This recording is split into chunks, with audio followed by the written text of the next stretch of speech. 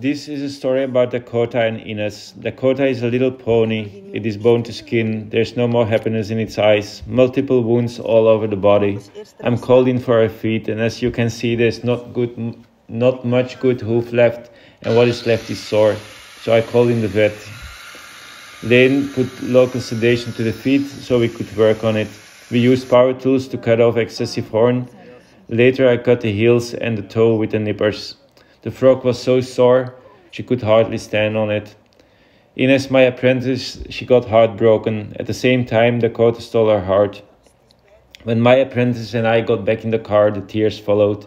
I knew it was time for action. Later that evening, I called Dakota's owners. I told them they crossed the line there and there was a life suffering from it. I gave them a set time to hand over the pony to us, paperwork included. Otherwise, I was going to call the police and animal welfare.